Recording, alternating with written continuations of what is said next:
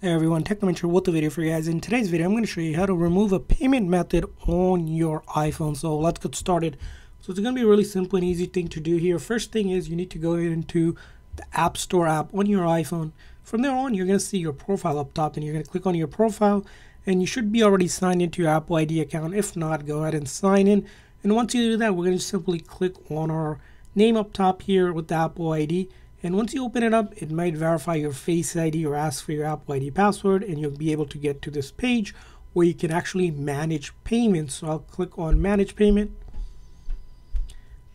And once I click on Manage Payment, it's going to be listed of all the payment methods available. And then you want to select the one that you want to remove. For my example, I'll remove this one here. So just simply click on whatever one you want to remove. Now from there on, in order to remove it, you simply click on Remove Payment. It's going to ask if you want to remove this payment. Just simply click on,